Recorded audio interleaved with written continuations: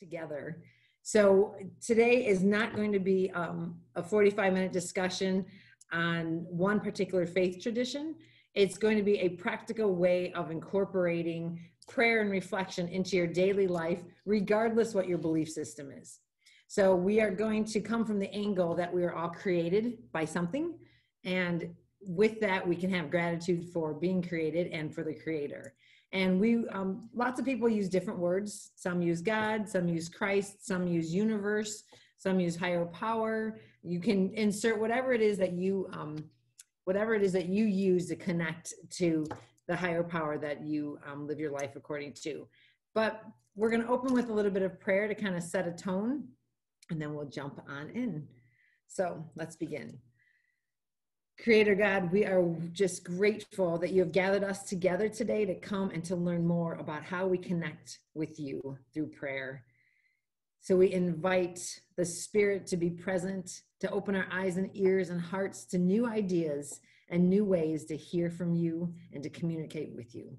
So bless our time. We give all of this to you for your glory. Amen. Amen.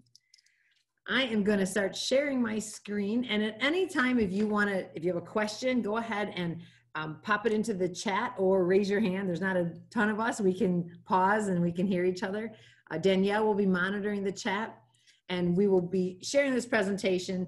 Today, I'm doing prayer and reflection. Tomorrow, Danielle is doing stress management. So we're going to be helping each other out as partners in this. But you are also on this journey, so feel free to jump in whenever you would like to. All right, so here we go. We're going to share this. So the goal when we were invited to do this was to have you walk away with real deal, easy takeaways so that we don't add to your already difficult life, your already stressed out existence. We wanted you to have something that you could put in your back pocket and pull out when you needed it. We recognize where each of you are coming from with a life that's overwhelming. And we often have this idea that prayer, as we were taught, maybe or maybe not, is something you have to pause, you have to do, you have to fold your hand, you have to look down and be sacred and respectful. Prayer is a bigger thing than that. Prayer is, I think often we put it in a little container and we assume it's one thing. And today, I hope when you leave, you're going to see prayer as being something a whole lot more than that. So we're going to, all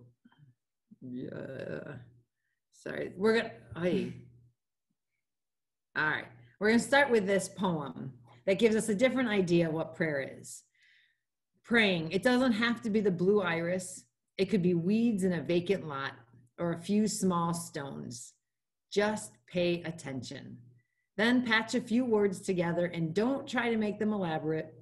This isn't a contest, but the doorway into thanks and a silence in which another voice may speak.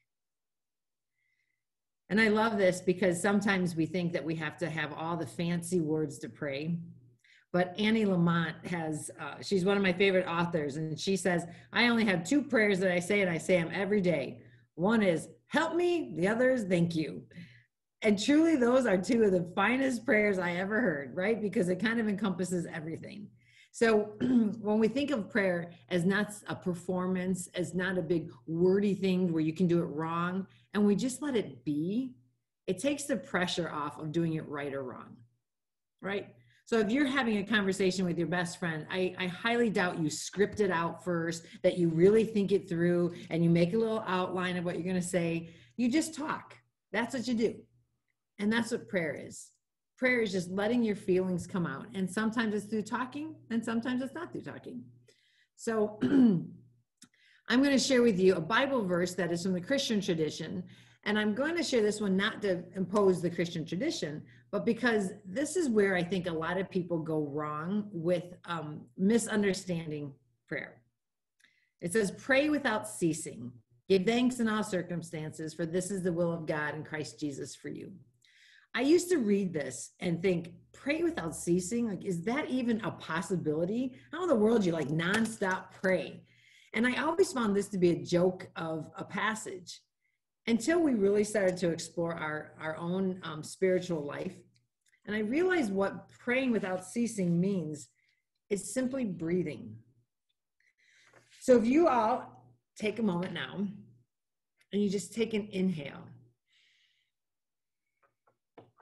and then release it. You literally just sucked in the divine. You just prayed. And every time we take that breath in and we take that breath out, you're connecting with God. You're connecting with the Creator. And in the Bible, in the Hebrew, the word is ruach, and then the Greek is called pneuma. Both of those words, whether it's Old Testament, New Testament, if you follow the Christian tradition, both of them mean breath, mean wind, mean spirit. So anytime you take a breath, you're sucking in the spirit. So then it becomes possible to pray without ceasing, because I don't know about you, but I tend to breathe all day long. So if you're breathing continuously, you're praying continuously. And when we become conscious of our breath is when we take that pause and realize that's how close God is to us. When we say we're never alone, when we say there's always, the divine is within us, it's true, because you can't go on without breathing.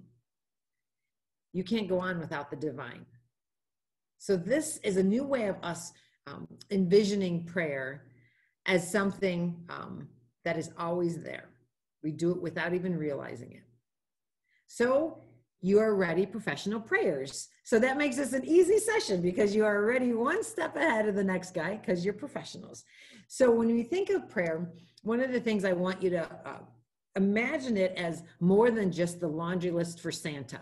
Right? A lot of times we think of prayer as telling God everything that we need.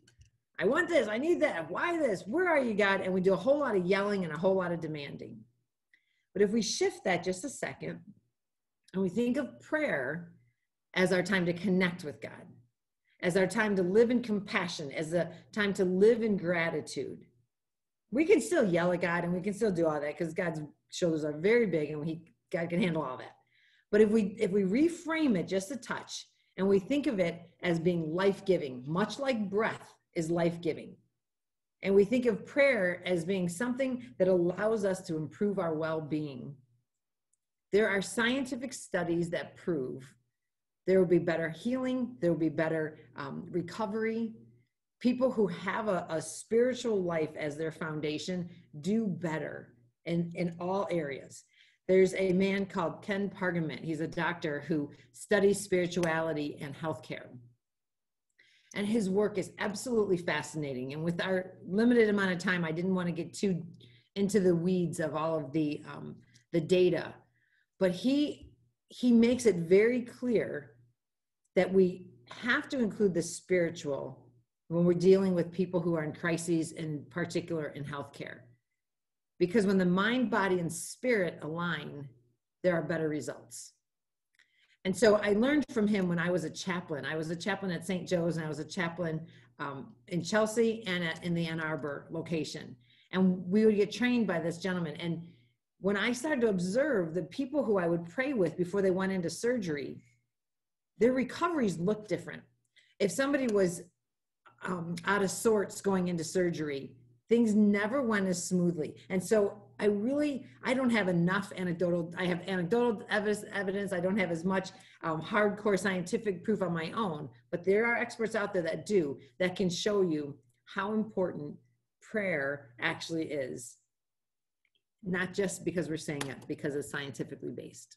Actually, 2/3 of all doctors, no matter what their religious background or belief system is, believe and have seen and have witnessed miracles, and will say that they have.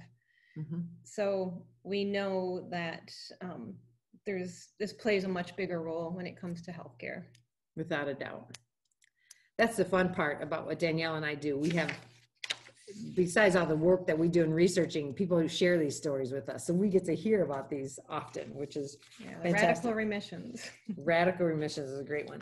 So this is a researcher, Kristen Neff, and I found this particular quote to be one that I thought maybe you could relate to. If we can compassionately remind ourselves in the moments of falling down that failure is part of the shared human experience, then that moment becomes one of togetherness rather than isolation. when our troubled, painful experiences are framed by the recognition that countless others have undergone similar hardship, the blow is softened. And I feel as when we're praying together and when we're recognizing that we are not alone on this journey, that we share in the pain of many other people. And when we can come together and share our energies around prayer, I think it's at that point where all of a sudden there seems to be like an underlying support system. Because Danielle and I do this prayer, live prayer event every Friday, and we pray around people's prayer requests. And we have people from all over the world that join us. We have tons of countries that participate. And knowing that all these people from around the world are coming together to pray over the same common denominator, the same issues, the same desires, the same needs, there's something really powerful in knowing you're not alone. So I hope that as we learn a couple of different styles of prayer right now, you recognize that you do not have to do these in isolation. You can do these with others. So we're going to talk a bit about each one of these. These are 7 different modalities of prayer that I use. There's tons of others. You can be as creative as you want, but we're going to go through each one of these and talk a little bit about them. I'm encouraging you to try to do 1 or more of these in the next week, just to see what happens, just to see the kind of peace that may come into your heart or into your mind. So the first one is just silence. The amount of noise that our world presents and the amount of noise that comes with dealing with having a sick child, dealing with being a caregiver, sometimes the best thing you can do is just turn off everything and sit in the silence. In that silence is where sometimes we allow other thoughts to come into our mind that maybe we've not heard because we've been too caught up in the busy. Of all of these prayer modalities, silence is my hardest one. You're going to find one of these, you're going to go, nope, that one's not going to work for me. And that's totally okay, which is why we're giving you several options. For me, sometimes silence isn't pure silence because that silence gets too loud. Sometimes the silence for me is not having all the people around me, but maybe sitting with a song. And that creates a different sense of peace. It's not just quiet, it's just a different sound. So silence can come in different forms. Danielle is leading at our church in a couple of weeks. She's leading a meditation on Matthew West songs. Matthew West is a Christian artist, and how to connect using modern day music. You need to find out what works for you. Can you find yourself just 30 seconds, even if it's in the bathroom? We all know sometimes that's the best place for silence, right? However it is for you to just disconnect from the chaos of your world and allow yourself to just be in the presence of God. That's a prayer. Now, object prayers are fun. I brought a few to show you. Danielle, show your arms. Danielle's a bead person and has gotten me into beads. Each one of these bracelets means something to her. You want to tell us about one of them? Sure. So let's see. This one here, I don't know if you can see, it's got the little dragonfly. I picked out this one. It's got some different other special seeds and such to it because I love being in nature. And I was praying once and asked for a sign, and this dragonfly flew by and landed on my journal and stayed on my journal like the whole time. And then he just moved to my foot. He'd sit on my big toe or my bunion because it's really big. It's a good landing pad. And he stayed literally like an hour and then flew out with me. I was in a prayer labyrinth at the time and he flew out with me. And so I saw this bracelet and it made me think of it. And so now sometimes if I'm just praying, sometimes for me, it's even just kind of rubbing these and just kind of counting the beads. If you do nothing else but just count 1, 2, and then you're focusing on just the simplicity of that, that's really helpful. Mm-hmm. And so they're meaningful to her. When I was in the Holy Land, we picked up some rocks from one of my favorite Bible stories, Location. And these rocks, they're all different sizes. When I touch rocks, I just have a bunch of different rocks in front of me right now. When I pray and I rub the rocks, or if I don't even have to be saying anything. If I'm just doing the motion of a calming motion of just rubbing on something like that, it relaxes me. It takes my mind off of whatever the stressor is.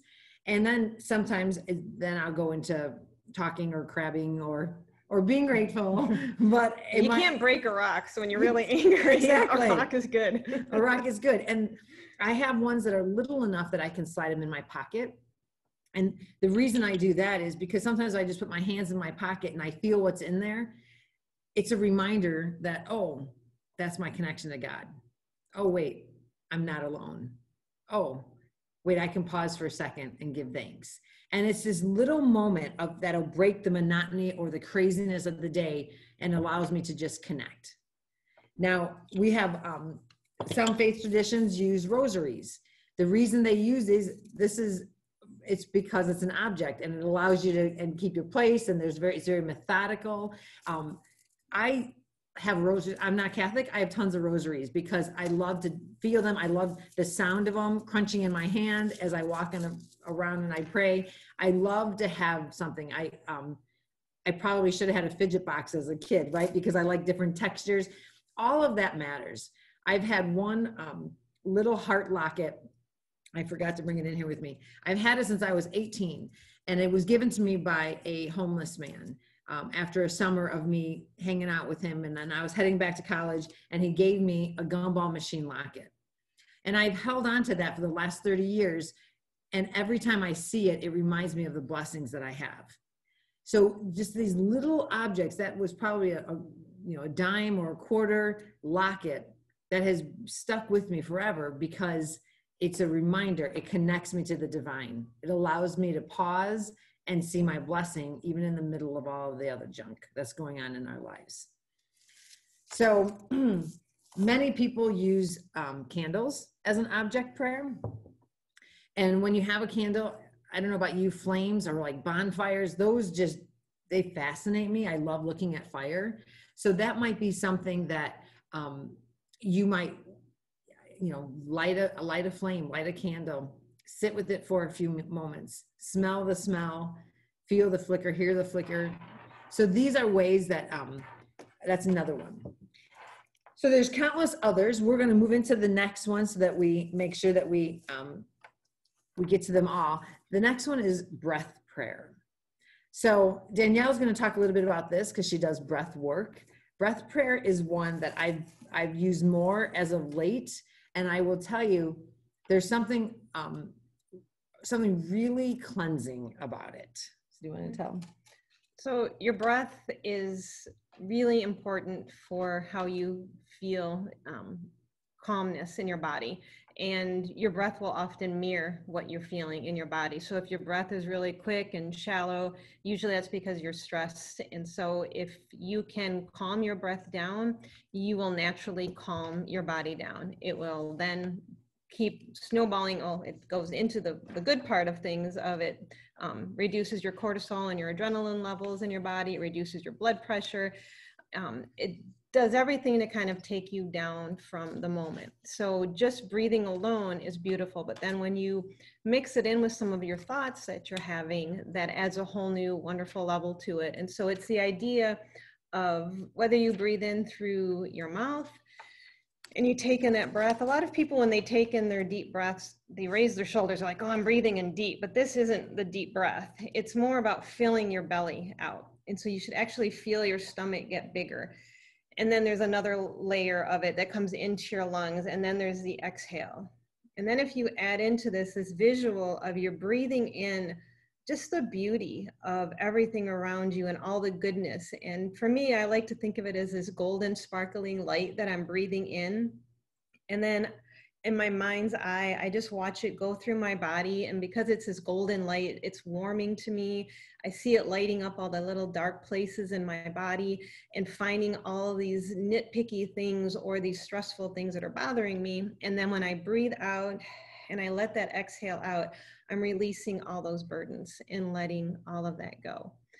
So I find that to be really relaxing. And then I also, one of the things I have, let me see if I can show this this is called a love tuner.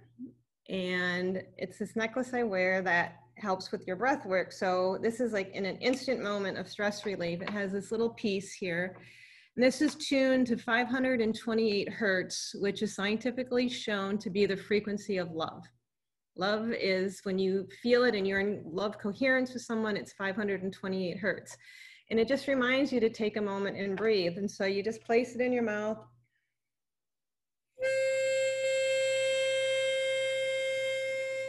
And so you add music to your exhale. And then you breathe in again, and then. And the idea is you do it for, if you can, 10 minutes, if not, just even once or twice, just to kind of help calm you. But I find that hearing that sound is a really wonderful thing. So if this is something that you find helpful, I got this online through Deepak Chopra. It's called Love Tuner, and I think it's lovetuner.com. So it's just little things that help with your breath.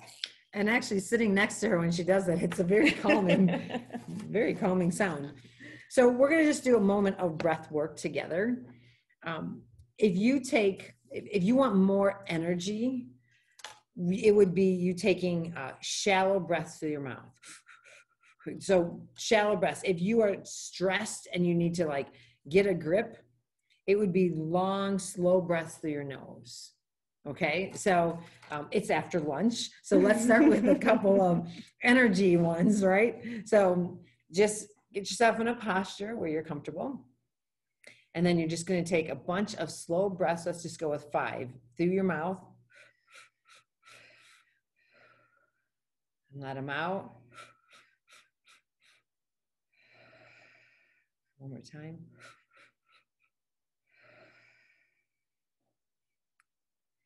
Just let that cleansing go. I used to care for my husband's grandfather who was 95. And every time we would go to the doctors, he would take these giant breaths and he'd say, honey, this is the way, the ticket to old life. Just breathe deep. And he would do it so big, sometimes he'd knock over the machine that was standing there because he would put his arms out. And I always think when I get too stressed, I need to practice breathing. It's a reminder. Granddad did this and I need to do it. So I want you now, if you think about your stressful life, get yourself in your posture, and now we're going to take a slow breath in through your nose, and then you release it through your mouth. Ready? Remember to fill up your belly, not your shoulders.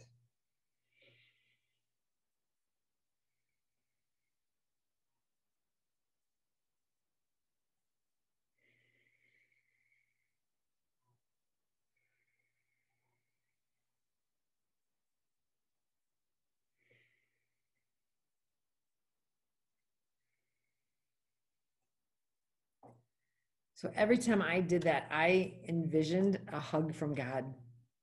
Because remember, as you're breathing in, you're taking in the divine.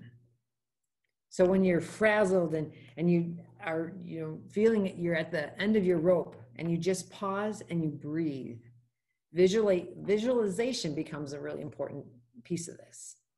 So Danielle mentioned about visualizing the bits of sparkles and golden light. I have a vision of sparkles all around her when she does that. You can choose what you want. I like to envision rays of sunshine literally beaming through my body. And if there's an area of my body that's hurting, I imagine really a concentrated yellow bright light on that particular body part. And I do my breath work and I imagine that divine light flowing through me.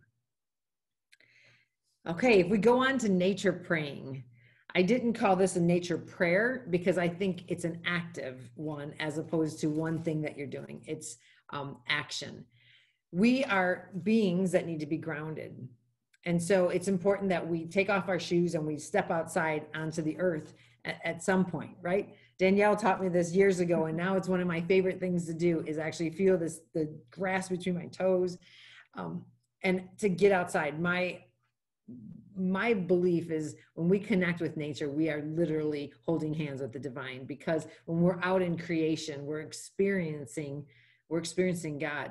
We're experiencing the gospel instead of living it. We talk about in church, you hear about the gospel. When you're out in nature, you actually live the gospel. So I think you need to get out in nature as much as possible. One of the things that we do frequently is we have a prayer labyrinth that we go to up in Brighton, and we walk this nature. It's a natural one. The woman who runs the place has mowed it into her grass. And so we walk around and she's planted butterfly bushes around it. And these butterflies kind of come in the right season and get in your face. And we allow ourselves to just let go as we walk in. And prayer labyrinths work in lots of different ways, where you can, you go in talking to God about all of the things that you need help with, all of your requests. And when you get to the center, the idea is you lay those down and you breathe them out. And when you walk out, you're to walk out knowing that you've given everything to your creator and that you walk out with a lighter load. That's one way. There's several different ways you can go about doing the prayer labyrinth, but going out in nature and actively praying, you can do it while we have people we know do prayer walks. They gather with somebody else and they go for a hike and they just pray the whole time. There are tons of trails and places in our area that you could go to escape, even if it's just for a brief period of time, that you can connect with God in nature. Do you want to add to that?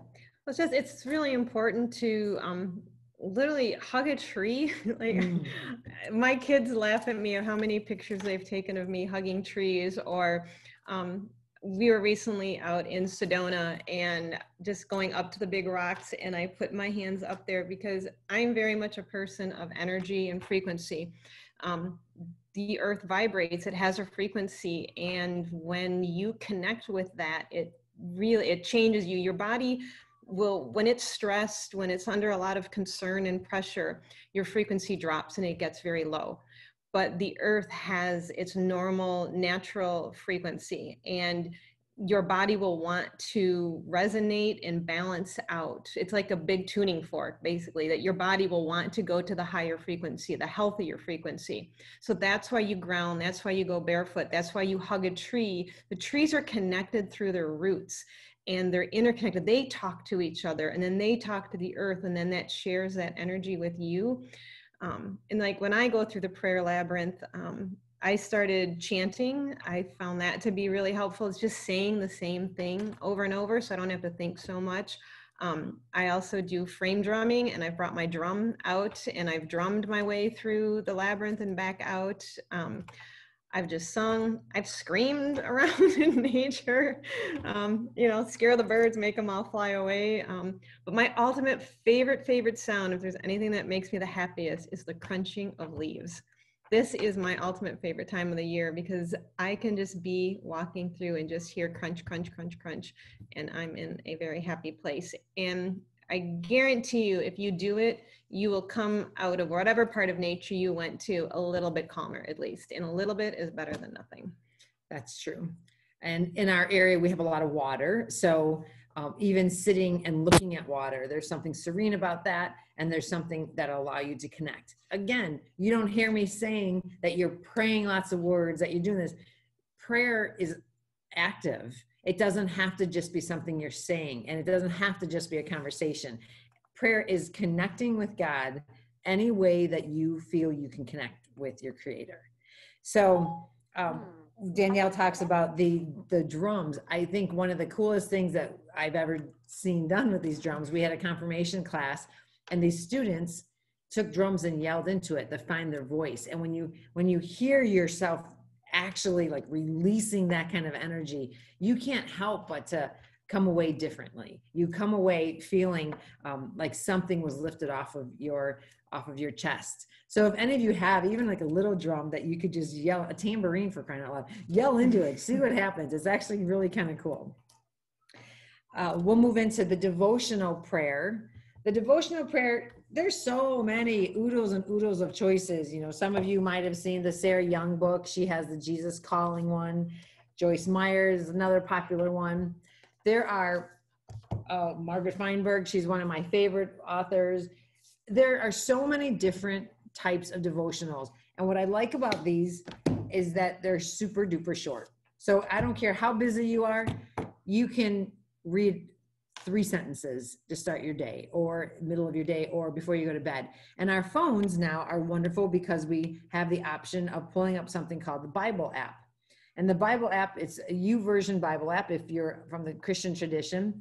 And it has all sorts of plans that you can follow, and it takes you through everything every day. It reminds you of something. So some days when my life is nutty, even as a pastor, the best I can do as far as reading my Bible is reading the one verse that is sent to me from my Bible app.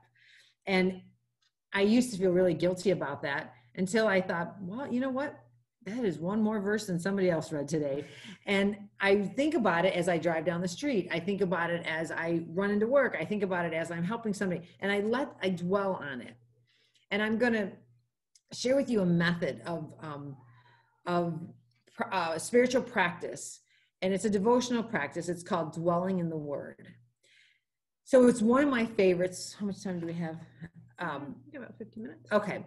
It's one of my favorites. I'm just going to share. We're going to do about a 5-minute lesson on this because I want you to be able to do this on your own. Dwelling in the Word is a way for us to hear a passage, whether it be a poem or a scripture or a sayings, a meme, and you just think about it, right? So for me, what we're going to do right now, we're going to read out of the Christian Bible. We're going to read out of the book of Romans. And I want you to listen to what I read. And you're going to think of what one sentence jumped out at you. This isn't an idea that you're going to you're going to interpret the whole Bible. You're going to find the meaning for the whole passage. What jumps out at you? So we know that scripture is living word, which means it changes and it evolves and it's always breathing new life. And so what I read to you today, maybe tomorrow you would hear something totally different, and that's okay. That's why it's a living word. So what you would do, I would read it out loud, and then typically you would read it to yourself, and then we would read it again, and then you would talk about it with somebody. And the idea would be that whatever you talk about, like if Danielle and I are talking, Danielle would tell you what I said. I would tell you what Danielle said, because it allows you to practice active listening. And when you're actively listening, you're more present in the moment. And when your life is overwhelming, it's really hard to be present. Now, that might not be an option for you to do this with another person, but you can still dwell in the Word. So the way I practice it on my own, typically when I drive into work, I will either take the verse from my the YouVersion Bible app, or I preach a lot, so I have a lot of Bible verses that I have to think about. And I will just let it kind of hover and wonder, why did that one pop up? And I just let it, like, I chew on it. In doing so, I'm engaging with God. I'm actively engaging. And often answers to my prayers or my wish list or however else I pray come up in that dwelling. So I'm going to read to you from the 5th chapter of Romans. I'm going to read you verses 3-5. So your goal is to come up with one thing that jumps out at you. Okay, let's try it. And not only that, but we boast in our suffering, knowing that suffering produces endurance, and endurance produces character, and character produces hope. And hope does not disappoint us, because God's love has been poured into our hearts through the Holy Spirit that has been given to us.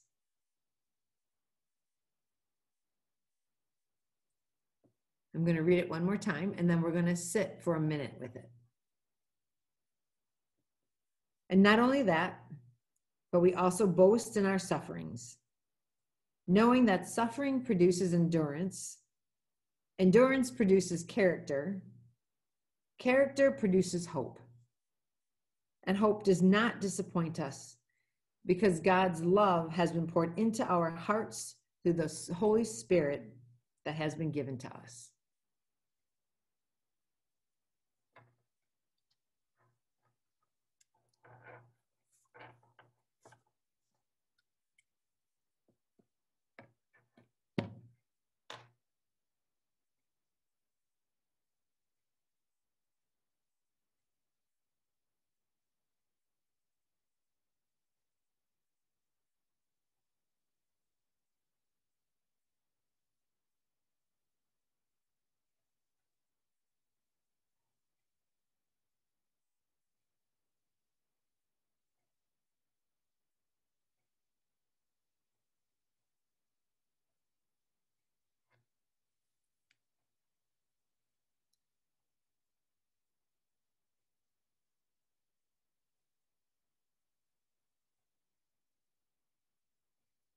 So maybe there was a line or a word that jumped out at you.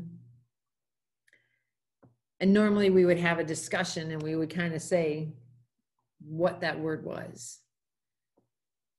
But on your own, you can kind of take that word and say, why did that word surface?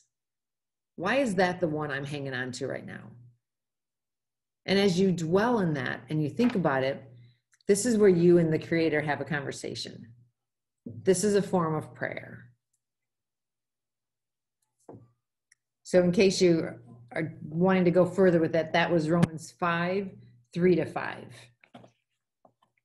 So as we move into the next category, which is creative prayer, there are all these beautiful prayer journals that they sell now everywhere, coloring books for adults. They even have Bibles now that you can color on the side. But creative prayer can look lots of different ways. It could be you writing a poem. It could be you singing a song. It could be you taking a piece of paper and just scribbling on it because that's how the level of frustration you feel today. And all of that is a way of creating. When you create, you are actually being the divine because the divine is the creator. So anytime you create anything, be it art, be it music, be it a nice meal, be it a peanut butter and jelly sandwich, you are literally being a part of the creative process, which allows you to be living prayer. So, we have, I brought just journal books to show you. They don't have to be anything fancy. It could be kind of not fancy.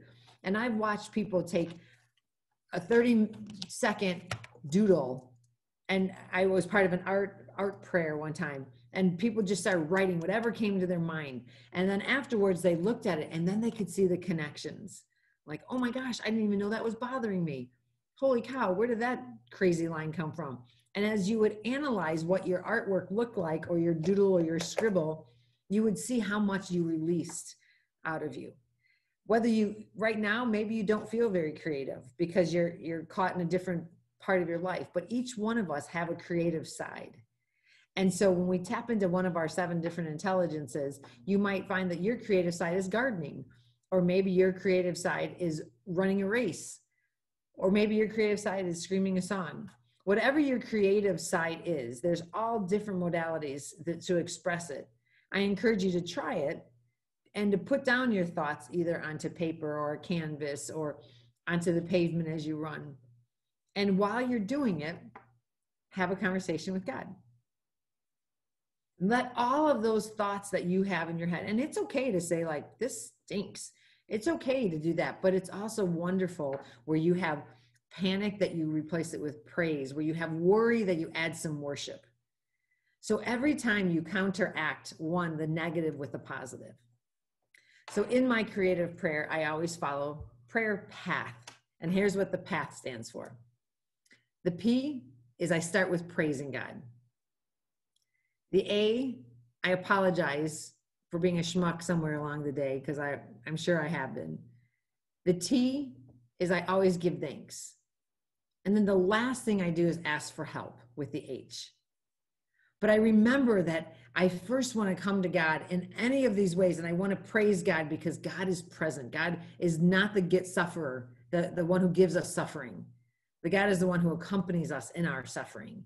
And in our prayer, for us to approach it that way, when we start with praise, you'll see our help tends to get a little bit smaller when we start to praise God for all the blessings we do have, which sometimes are hard to find in the middle of crises.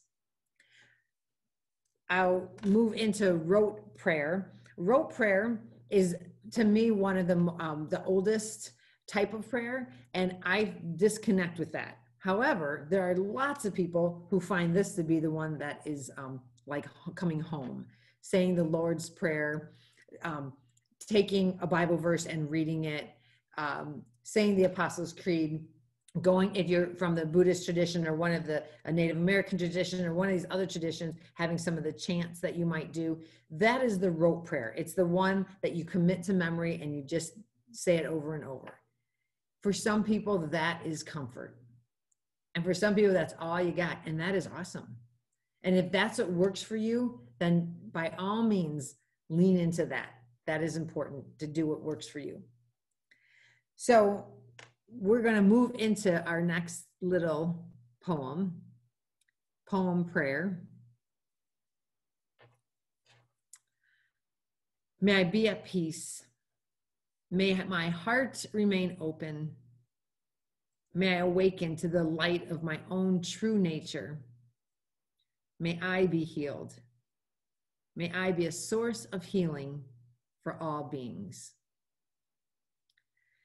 As you are caregivers in very difficult situations, I think it's really important that you remember that you are loved and that when you are able to give yourself self-love, you're able to give love to others on a whole different level.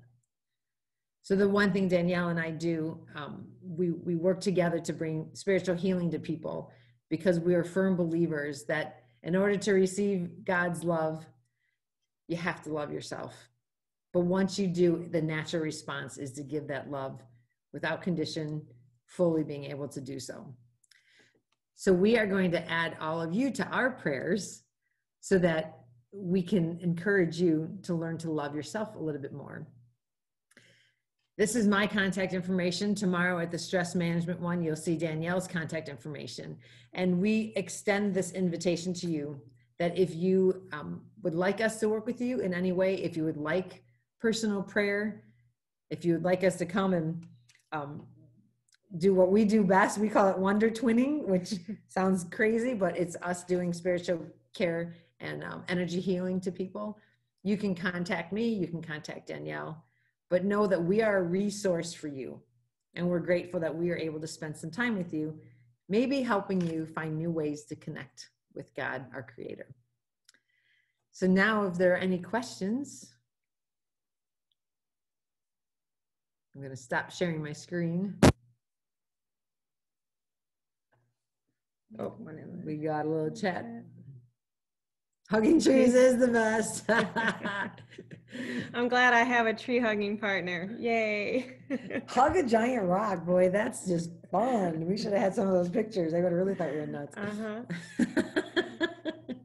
You can actually, when you take a break today, go out and hug a tree. I promise you, or go get, it's a beautiful day to go be barefoot and go feel the earth a little bit, but it's pretty cool. I have to say, my husband will hug one and he'll be like, I don't get it. I don't feel it, but that's okay. But when you really concentrate, you feel the energy, then you realize how connected we all are. There's energies even in the tree, gosh, we all have a shared energy that we could lift each other up. It's a beautiful thing. Any other questions from anyone or thoughts you want to share? The tree hugger was me. All right. Yay. Good to see the fellow tree hugger. There's actually your hammock chair too. I see that. Yes, we have 4 of these in the house, and swinging prayer. I'm all like, yeah, any kind of movement that settles the nervous system and helps like bring you. This was fabulous. Thank you so much. Like all the different forms of prayer. I know most of them, but it was nice to have them consolidated into an overview and good reminders about how to do each one. I'm like, oh. I remember doing drumming stuff when I lived in California with these crazy nuns. I'm like, I should bring the drumming back. Bring the drumming back. For sure. Find my rosary. So yeah, we have 5 total hammocks in our house. 4 in the house, 1 outside. So yeah, they're great. But thank you very much. This was fabulous. Great, thank you. Anyone else have any comments? Or maybe a style we didn't think of or we didn't share, something that you do that you can share.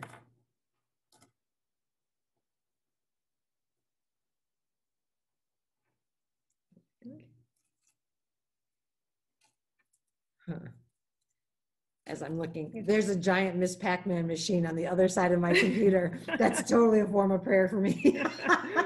Waka, waka, waka, waka. Yeah. Oh, too funny. So. Well, thank you guys so much. If nobody has questions, feel free. I was just gonna. Oh, please. Yeah, I was just gonna say thank you so much for just highlighting the importance of this. And I think there is so much power in coming together especially as parents who are walking this road, because I don't know about the other parents represented, but I have other communities like within our church or within my neighborhood, but no one is living the life of a parent dealing with these chronic challenges, and then what I always call the shrapnel, like the other ways it affects your family. And so I think just even though we were listening and receiving from you, but there was an exchange going on, I think just knowing that other parents reviewing this and gleaning from this. And so I personally, as I know this is a first ever care conference, but I really think that this would be something, a real priority, to create spaces for parents dealing with kind of unthinkable challenges to come together and lift each other up and just be in that space of understanding as people of faith, because I think it's really hard to feel that way in other communities. We too relate to that. So like I have a son who's got multi-cystic kidney dysplasia. He's got hearing loss, vision issues. He's autistic, ADHD, OCD. So I relate to a lot of the issues that are going on. So these are all things I use for myself. These are why I've learned to teach them, because they save me often. Yes. So awesome. Thank you so much. Well, thank you all. Thanks, Appreciate everybody. God bless Thank you so much. That was Yes. wonderful. Thank you. Thank you. Bye-bye.